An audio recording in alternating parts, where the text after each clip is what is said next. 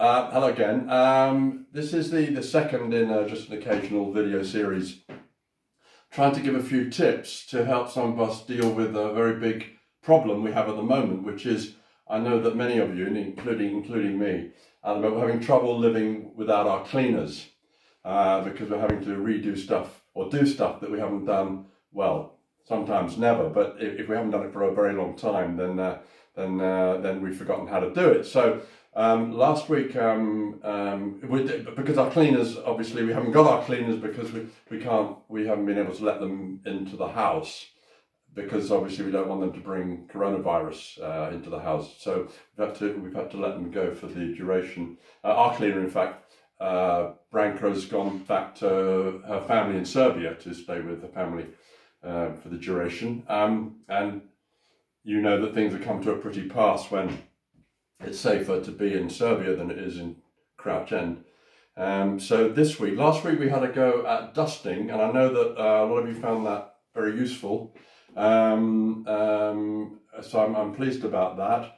Julie emailed in and asked me if the Mr. Sheen multi-surface polisher that I was using was cruelty-free. And I've absolutely no idea. I don't really know quite what it means actually, but perhaps you might Google that. Also, just to say, if you're going to put Mr. Sheen on the television, on the screen or on the back of the TV, best to turn it off before you do that. Now, this week, what I'm going to do is we're going to have a look at hoovering. Now, if you've looked in recent times in your cupboard somewhere, cupboard under the stairs or something like that, you may have seen something like this in the cupboard. Not to be alarmed, it's not quite as scary as it looks. This is, in fact, of course, our Hoover. Technically, of course, it isn't a Hoover, because Hoover's a brand name, as you know, and Hoover's just a brand name like other brand names. And what this Hoover is it's Mail, I think you say. Mail, I'm not sure, but it's I presume quite a good one. But if you haven't seen one of these for a long time, you haven't used one since kind of the early 90s, don't worry, because it's actually not as scary as it looks. So what we do is, I'll show you the basic rudiments of this. Is that there's a hatch here somewhere. That's right. Now we lift up that hatch. Right. Now, I hope you can see that. Okay. This is the bag where all the dust, which is hoovered in, and it's a vacuum cleaner, isn't it? That's the kind of proper name for it. But vacuuming, I don't know. That sounds a bit American to me. But hoovering. We'll stick to hoovering.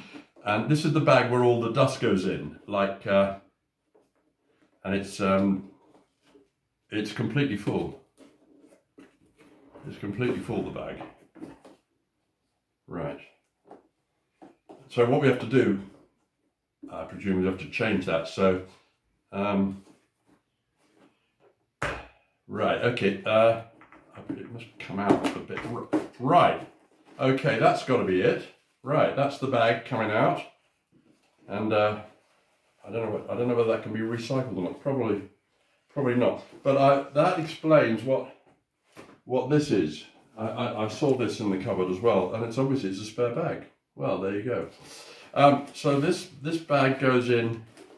This bag goes in a bit. Now that's got the bag in. All right. So what you do, it's got a little hatch there, like that. Now that hatch is, if you press that down, the hatch then opens with the lid, which is great.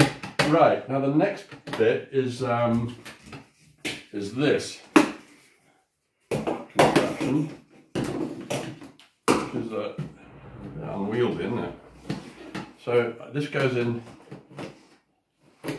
This goes in here. Right. Oh, well, there was a loud click, so that's pretty good. And then that goes in there. That's where obviously all the dust comes down. And there's one last bit, which is this bit I found, which is this thing. It's kind of quite, I'm quite sure how to do this. Right, so that goes in, that must go in just like that. And there's another clip. Clips are obviously good things. And that goes sort of on there. And there's something else, there's something on the back here I noticed, which is a button of some sort. Oh yes, that of course, you can see that of course alters the length of the stick thing. Obviously for taller people that's kind of quite useful. And right, and then and that's kind of it really. Oh yeah, we've got to plug it in obviously. Now this is the cable. I've got a socket somewhere over there. Just bear with me while I pull out the cable, and I have to go and plug this in. There we are. There we are, and that's the right. Now we're rocking and rolling. Right, okay, so that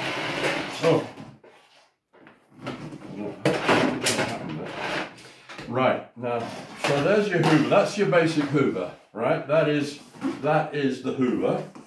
And so then, I mean, you shouldn't leave it on the table, obviously. I'm only putting it there for your benefit. Don't do this on the table.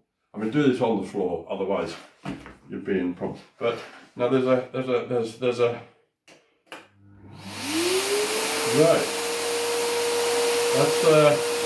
It's very, very noisy, isn't it? That's okay. I presume that's what it's supposed to be doing. It's vacuuming, and I think what you do then is you put this on the floor like that,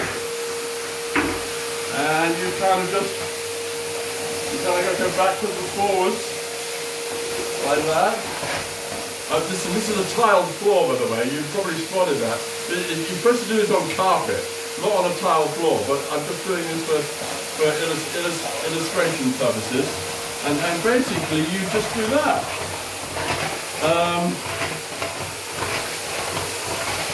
It's not difficult at all. It requires almost no kind of effort. But I'm just going to turn it up a bit because it is fantastically loud. I mean, so the basic hoovering is very simple. It's a bit of a palaver getting the thing up and running, but there you go. And I presume you can do the steps and all sorts of things.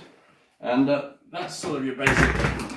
That's your basic hoovering. And then, I'm not going to do it because it'd be too boring. But you just go do everything in reverse to put it away again. And that's the